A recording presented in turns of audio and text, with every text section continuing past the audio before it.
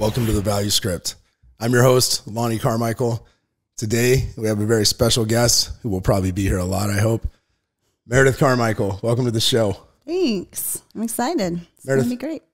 Thank you. Sorry. I'm already displaying how rookie host skills I have. I almost talked over you.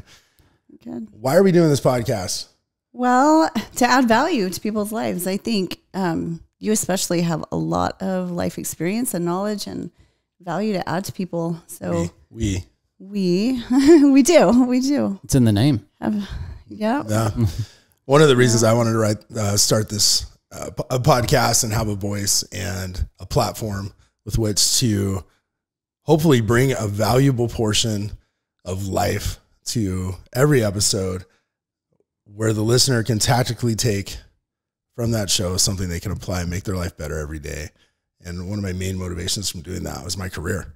I'm a pediatric dentist, and as stigmatized, we have a reputation for having mental health issues that plague our profession. And I have a number of very close experiences with friends who have gone through some disastrous mental health scenarios, and some with not some great outcomes. And that inspired me to think I didn't want to idly sit by and watch my colleagues suffer, especially if they didn't know they had an advocate, or especially if they didn't know. A lot of us go through this. Many of us go through this. Does it hit you hard too? It has hit me really hard. Well, and just life. I mean, even not just with in dentistry, but life can be hard. It's like I was talking with Dr. Mike yesterday. Do we want to do a shameless plug for these guys as it comes up? Like, yeah, Dr. Mike's chiropractor. Yeah. It's totally up to you. Yeah. Dr. Mike Andrula, he's VSC Integrated Chiropractic, the greatest chiropractor that we have found to deliver results that work. He called me yesterday fortuitously at a perfect timing, as things generally happen. But we were discussing putting together a network for professionals, like-minded medical professionals. But the reason I bring that up is because you asked if I've been touched by mental health, and as a medical care professional, or everything in your life affects you as the practitioner, and also your job affects every detail of your life. And so in order to have continue to be at the cutting edge of your profession, delivering patient care, we have to continue to keep our mental focus and our mental edge sharp. And we have to be disciplined enough to have a daily routine that contributes to that. I have a couple of very close friends that are dentists. The most impactful was my friend Kurt, who is no longer with us. And he struggled with mental health for years. He was a phenomenal man. He was a phenomenal dentist, probably an even better dentist. And he was excellent at what he did. He was tremendously successful. He was well-liked. He had a great reputation. And he struggled with mental health. And he even said himself one day, I have no idea why I'm so unhappy. And he's like, I have a phenomenal career. I have the family I've always wanted. I have the income I've wanted, and I'm miserable. And he struggled with that. And we have gone through something pretty insurmountable the last 4 years with what I call my midlife crisis, and my struggles with mental health, depression, anxiety. As you guys can see, I'm probably starting to sweat right now. I deal with anxiety on a daily basis. And then also, one of my dentists I work very closely with on a grand scale, his battle with alcoholism and leading to, suicide attempt, that I just didn't want to sit here and be quiet any longer and not do everything I could within my power to help provide a platform to help other like-minded individuals. Everybody goes through something that's difficult in their life. And whether you're a pediatric dentist or a farmer or a banker, or you dig ditches for a living, there's going to be look struggles. At any of the celebrities. Robin Williams. Oh, man. One of the funniest men on the planet. Yeah. Literally would have never even thought about it in that was a possibility with Robin Williams. Yeah. And he brings so much joy to other people. You would never think that he would struggle in that way. Yeah, exactly. The lead singer of Linkin Park. Yeah. You know, we didn't even know it in his lyrics. He was literally like expressing it, but to us as listeners, it's like all you think about is like, oh, these are just his lyrics. This is just rock music. And then it ends up almost being like a cry for help as we reflect and look back at exactly, which is crazy to look back on. Right. Well, I can tell you, as I was going through my struggles and what we've been through the last few years, Linkin Park was one of those bands that felt like they were just singing the anthem of my soul. Every song. It seemed like almost every song could apply in some way to our struggles that we went through with our faith, with our marriage, personally. So he was sharing, and it lifted me up. And because that became so personally motivating or personally healing for me to listen to that, maybe even more sad that he succumbed to the outcomes of mental health. And so I was my friend's funeral when we were there. It was one of the best funerals I've ever been to. And it was so loving. The pastor was amazing. They put together something great. And he said something so profound. And I'm a very emotional beast. And so I'm going to try to keep my emotions under control, as I don't want to be the blubbering idiot on the microphone. But the pastor at the end of the service, he says, we all have questions in our minds as to what happened. You know, was this suicide? Was this an accident? And he paused. They looked up. He said, does it matter? He says, what matters is not to let this death be in vain. We need to move forward and make sure that our lives are changed in a way that our friend's death wasn't in vain.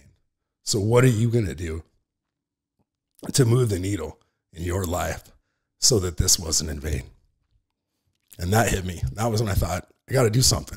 And I wanted to create a podcast for dental professionals specifically, but I also wanted to speak to my wonderful wife and our marriage and our family and our daily struggles and everything we do. I wanted to create a podcast that everybody could relate to, not just the dental professional. As dentists, as a profession, we were told all through dental school, why do you want to be a dentist? The suicide rate is the second highest suicide rate in any profession. In dental? Well, that was the rumor. Is that dentists have the second highest suicide rate of any profession. That's crazy. I think, I can't remember what number one was, but I don't think that statistic is accurate. But from the statistics I've read and just roughly quoting them, they're not exact. But dental professionals, suicide among dental professionals is about 8%. But why is it so high? Is there something within the profession that I guess I'm trying to figure out where, I mean, you can struggle with anything. Sure. In any profession. Any profession you can have. But why so much in dental? I don't know. I've reflected upon that. I have a few thoughts that I can share on that. But I looked up, and statistically, physicians on average are about 7%. Nurses are about 6%. I think healthcare in general, especially now, and those statistics were from 2014, pre-pandemic statistics. Everything. So I can only imagine it went up from there. Well, my friend that passed, that was before the pandemic, right before the pandemic. My really good friend who had the battle with depression and alcoholism and ended up in a suicide attempt. That was during the pandemic. And I know the pandemic didn't make things easier for healthcare professionals as far as their mental health is concerned. But I think mental health or healthcare in general it's inherently stressful. We are the type of individual that is constantly reflecting upon your performance and constantly looking how to make it better. And not only it's part of being a medical professional, that's almost a code of ethics. Like if you're not continually getting better, you're actually not being the best doctor you can be. And if you're not being the best doctor you can be, you're not providing your patients with the health service they're really looking to receive.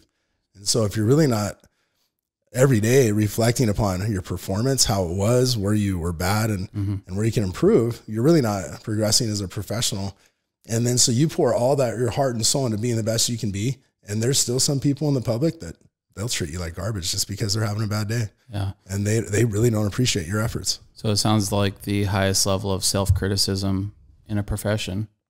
I don't know what the statistics are, but I know that there's quite a bit in ours. But I mean, I think in anything you do excellent, any profession where you're going to perform at the highest level you have possible, you have to be self-reflective, and you have to have a routine, a daily routine to keep you healthy, of meditation, physical exercise, mental exercise, reading positive, putting positive information inside your brain. Usually, reading a book that helps do that, listening to positive media. And if you don't do those things, then the negatives creep in. Do you just need to shift and change to putting out good energy? Instead of complaining about what you're doing, are you trying to improve your space, right? All the time you spend wallowing in, I'm not happy, I got robbed at my job, or I should have gotten a promotion, but I didn't, or the boss has it out for me. And all this negative thinking is wasted time, because it's okay to reflect upon that only so much as it helps you motivate yourself into new behavior and better behaviors. Otherwise it's worthless. And so, you have to mentally feel feelings and deal with those things, but spending any more time than necessary doing that is time you could be spending improving yourself, improving your space, making your technique that much better, making yourself that much more valuable as an employee, or making yourself that much more able to have a lateral to get you out of the current employment situation that you're not happy with. But all the negativity is sending out negativity, and that's what you're going to return back. And so what are you putting out into the world? Is it your best self? Because if it's not, you're probably not getting the best or what you would like for your best self back. And you are directly in control of that. Where you are in your life in this day is a direct reflection upon the decisions and the actions that you've been taking over the last 3 or 4 years. And if you want a different life, start today. Start today and make your life better. And in whatever circle of influence you have, be a little more excellent, be a little more professional, be a little more courteous, be a little nicer, be a little more graceful, have a little more love towards your fellow man and woman, and be the change you want to see in the world. You will see that come back. All right. With that in mind, that sounds like a great place to end the show for today. Appreciate that you were able to be here with me, especially on our maiden voyage. Right. Thanks, babe. It's going to be great. I'd like to thank you guys for listening. Appreciate your time. We know your time is precious to you, and we're grateful that we can be a precious part of that time. If you found value in today's show, we would encourage you to pay that forward and share the show with people that you find would enjoy the content. Thank you.